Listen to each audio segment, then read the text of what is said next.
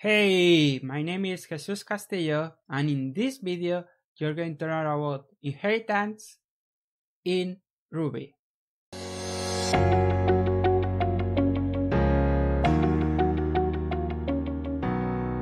What is inheritance? Let me show you an example. Have this pet class, and this pet class has three methods. Has the speak method, the eat method, and sleep method. Now I also have a cat class, and a cat does the same things as a pet does, plus a few different extra things, right? So what we can do is, instead of copying all of that into cat, I can inherit from pet like this, and that will automatically bring in all of these methods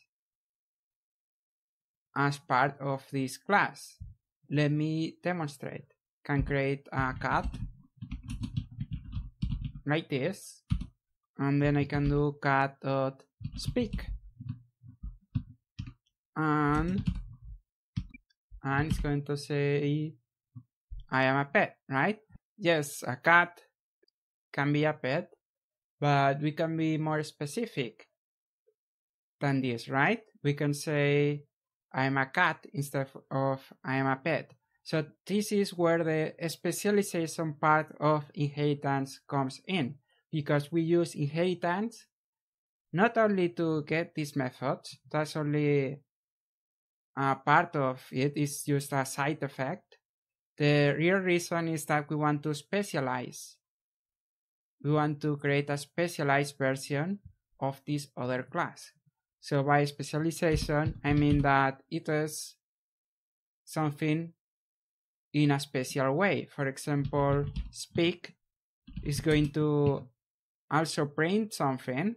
So the thing it does is the same, but it does the same in a slightly different way. Like we can say I am a cat instead. And now it says I am a cat. And if we have a pet, of course, it's going to keep saying I am a pet. And we can still use eat and sleep. Maybe they work the same way for cats than a more generic pet than other pets, right? So we have access to those. You can also create other classes. You can create a dog that is also a pet, or some other kind of pet that you want. And here you specialize. Maybe a cat does something that other pets don't do. For example, maybe a cat scratches, right? Scratches things, scratch, right? And that will be a behavior that's special for cats. And that's another example of a specialization.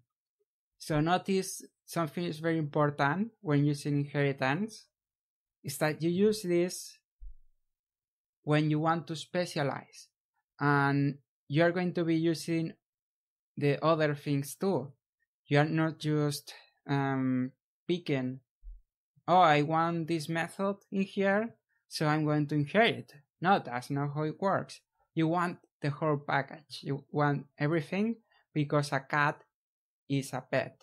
It's not just for sharing the methods, right? So that's very important to remember, so you don't misuse inheritance. So if you have this situation where you're going to specialize, then inheritance is the right choice. Otherwise, you might want to look into something called composition. That's another way that you can share behavior, that you can share methods without having to inherit. So that's inheritance in Ruby. Hope you found this useful. If you did, please give me a like so I know that you like this video. And if you want to keep learning, make sure to visit my website rubyguides.com, where you will find a lot of tutorials to help you keep improving your Ruby skills. Also subscribe to the channel if you haven't yet. and watch more of my videos, and all of that will help you keep making progress and keep improving your Ruby skills. Thanks a lot for watching. See you in the next video.